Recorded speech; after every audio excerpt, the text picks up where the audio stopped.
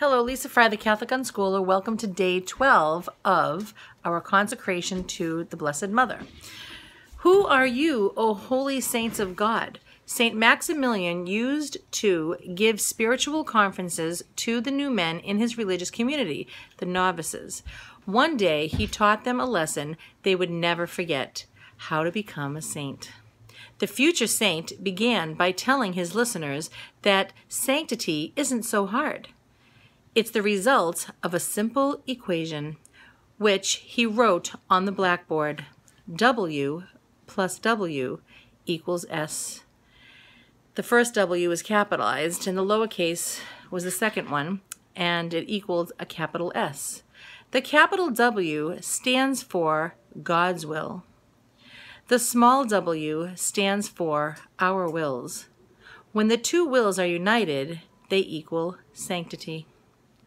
The lesson wasn't just for novices. Kolbe repeated it over and over in different ways to his whole community. In Poland, Kolbe had founded the world's largest Franciscan monastery, which he named, I'm not even going to pronounce this, but Niepokolanou, City of the Immaculate. And he continually urged the more than 600 friars there to become soldier saints for God under the generalship of Mary Immaculate. Why under Mary Immaculate? Because among creatures, she alone does the will of God perfectly. Therefore, when our wills are united with hers, they're necessarily united to God's will. Here are just two of the countless examples of how Kolbe would make this most important point. Let us pray much that we would understand more and more that the Immaculata said at the Annunciation, "Behold, the handmaid of the Lord, let it be done unto me according to your word. As God wills it, so be it." In this thought, all happiness is contained, already here on earth, all destiny fulfilled. Let us beg our Blessed Mother that she might teach us how our soul might be a handservant of the Lord, as was her own. God did not reveal himself directly to the Mother of God, but rather through a messenger. We too have divine messengers. Let us pray that we would know how to say to every one of these messengers, "God's will be done." And in this is everything that we are placed upon this earth to learn. To be one in will with Mary of the great fiat, the only human being whose will has never deviated by her choice from God's, is to be perfectly united to the will of God, and it is this alignment of your will with his that is the pressing business of your life. Doing God's will is not easy unless we have the Immaculata's help. Through the Immaculata, we can become great saints, and what is more, in an easy way. Becoming a saint was Kolbe's #1 goal. Literally, in his retreat notes before his ordination to the priesthood, he made a list of his spiritual goals.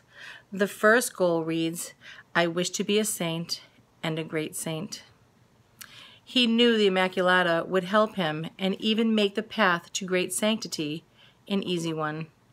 How does Mary make sanctity easy?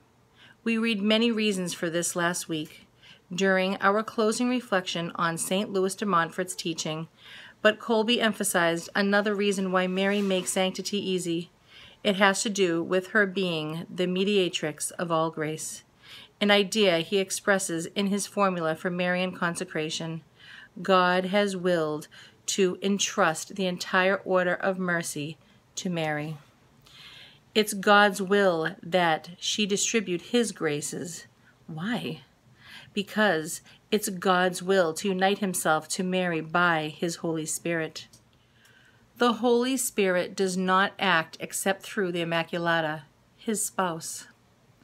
Hence, she is the mediatrix of all the graces of the Holy Spirit, and hence it's easy to become holy when we stay close to and ask for graces from the one whose very job it is to distribute them for God.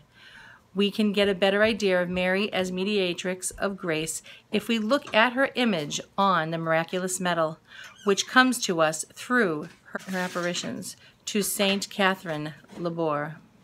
Colby was deeply moved by this image because it depicts Mary standing on a globe with rays of light.